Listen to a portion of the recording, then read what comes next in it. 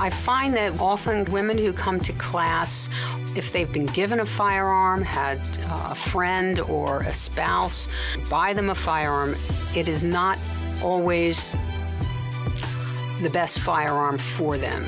I don't believe that there is such a thing as a female-friendly firearm. I believe that there are firearms that are better suited for different skills, different activities, and different hand sizes.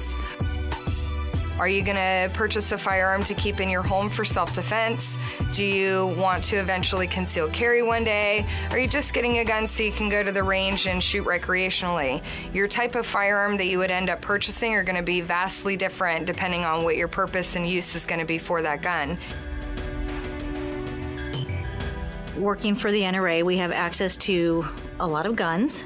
So I put the feelers out and asked a handful of people if they wanted to come in and take the NRA basic pistol class and then shoot a bunch of guns that I had been reading about for some years that were purported or touted to be female friendly, whatever that meant.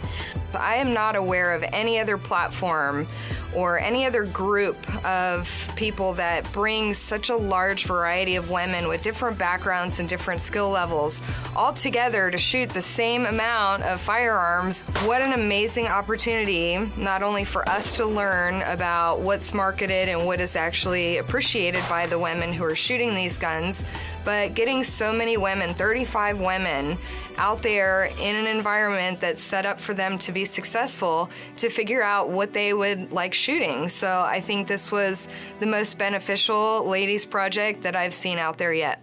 When you pull the slide back, you're going to immediately engage that external thumb safety.